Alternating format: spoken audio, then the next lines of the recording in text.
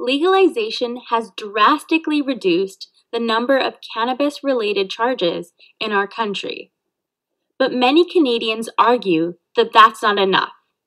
They say we need to do more to undo the harms caused by the criminalization of cannabis possession and its enforcement during its prohibition, in which Black, Indigenous, and vulnerable members of society were disproportionately targeted. In 2019, the federal government launched a program to provide free pardons to those convicted of simple possession of cannabis.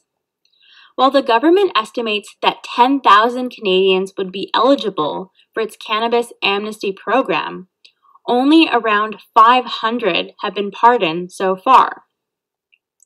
Beyond clearing the criminal records of those charged with cannabis-related offenses, some experts, such as Dr. Owusu Bempah, a leading Canadian researcher in cannabis policy, agree that the government should redirect a portion of revenues to communities who have been historically targeted by prohibition laws.